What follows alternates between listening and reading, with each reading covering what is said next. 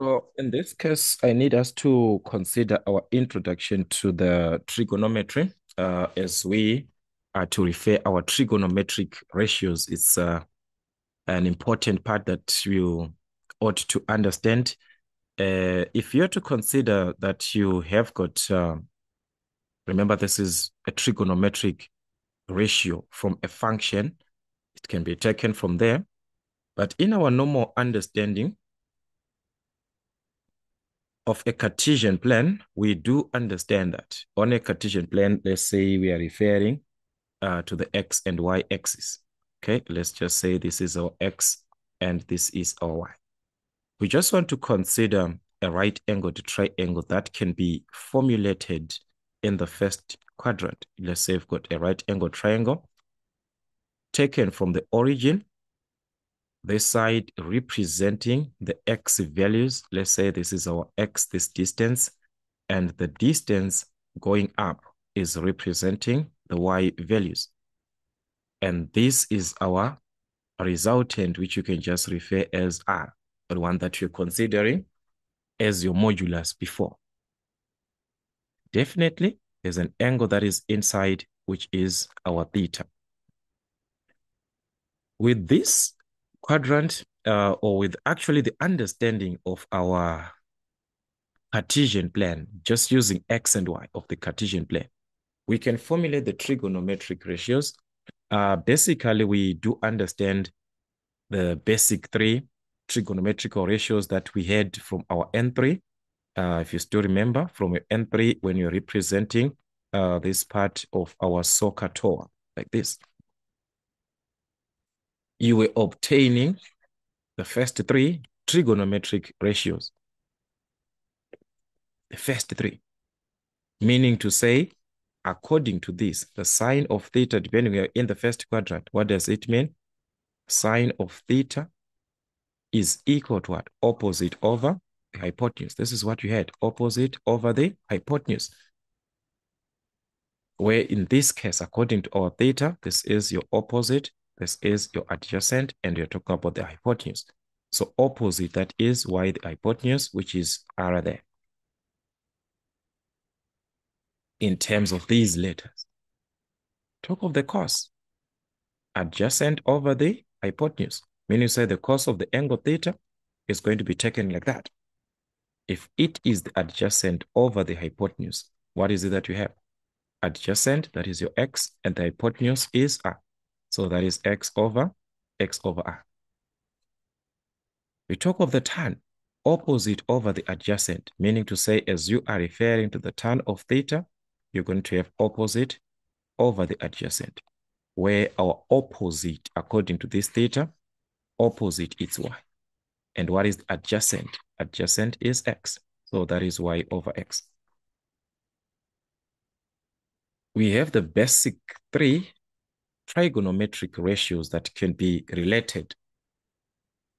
And from these three, we obtain the other three, which are simply the reciprocal of what we have here.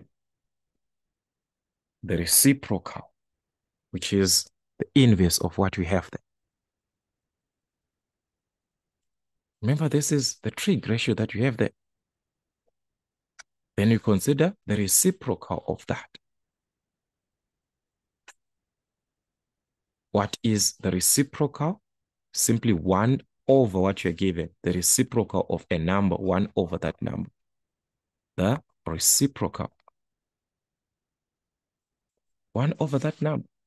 So if it is the reciprocal of a sine, it simply means 1 over a sine theta.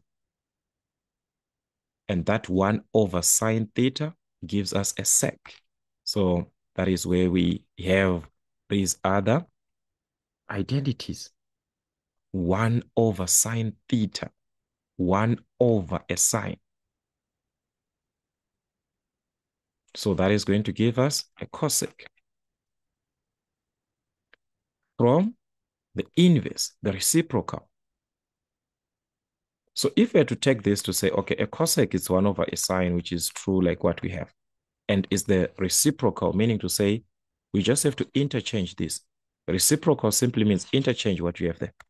So if it was opposite over hypotenuse, you're going to have interchanged hypotenuse over the opposite. So in actual sense, we can just take this as hypotenuse over the opposite, which is the reciprocal of this, r over y,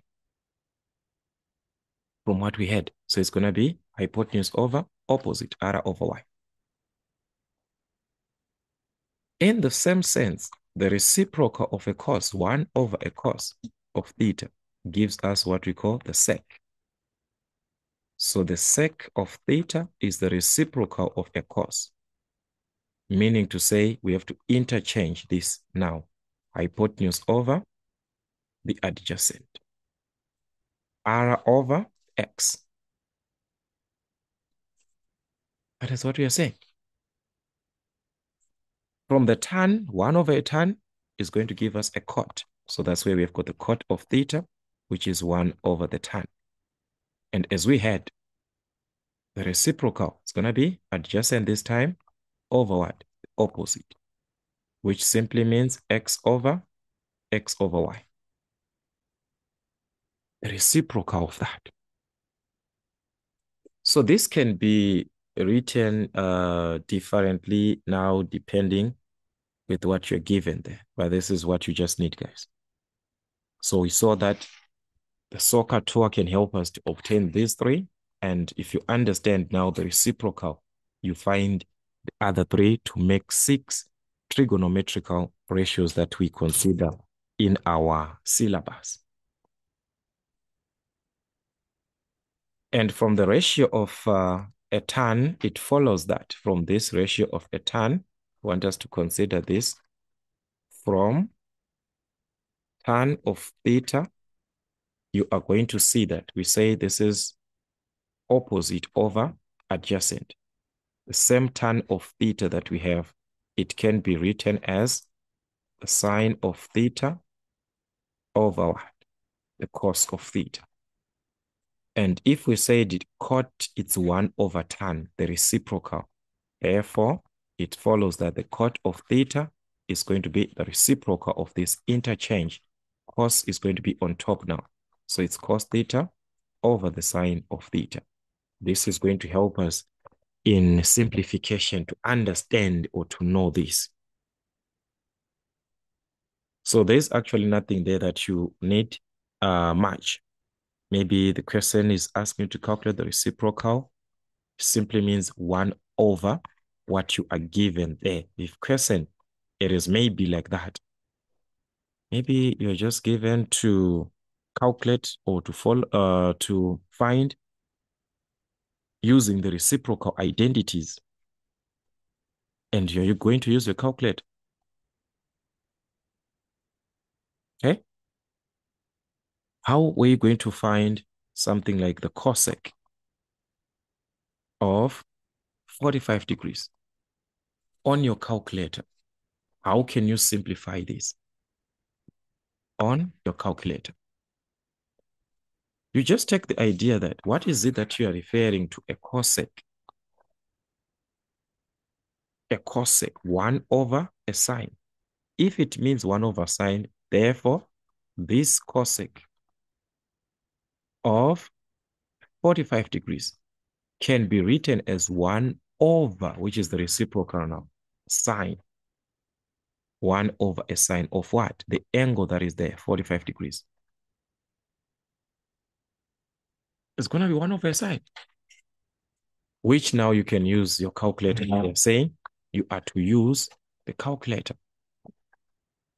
All right, so my calculator is fixed to 3 decimal places. So it's 1 over sine 45 degrees. I'm going to have this to 3 decimal places. That's square root of 2, which is same as 1, 414.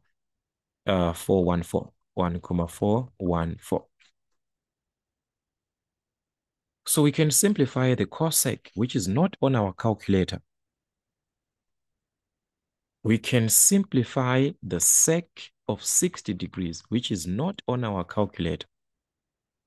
From the same concept, a sec, 1 over a cos of 60 degrees. And what are you going to have there? The calculator can now simplify. Just like what we have, 1 divided by cos 60 degrees. You're going to obtain a 2. From the same concept, you can simplify a chord. Maybe you're given chord 45 degrees. From what? 1 over a tan. 1 over a tan of the angle that I'm given. 1 over tan, 45 degrees. So I just need to use a calculator and divide that, which is going to give us a 1. The reciprocal cot 70 degrees. 1 over tan, 70 degrees. Cot 80 degrees. 1 over tan, 80 degrees. Whatever that you're given there. You just need to work with more questions as you are revising your N4. As you are revising your N4. So the question now, it can be of a condition. Like I said, you just need your calculator there. Just press your calculator. You're done. As we are dealing with these trigonometrical ratios, do understand this. Anything can be given. Anything can be given. These are your trigonometrical ratios that you need. The reciprocal of what you are given, 1 over that. 1 over that part which you're given.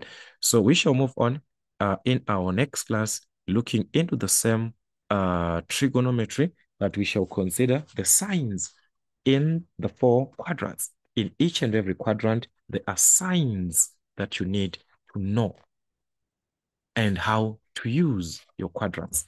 So we shall see that in our next class.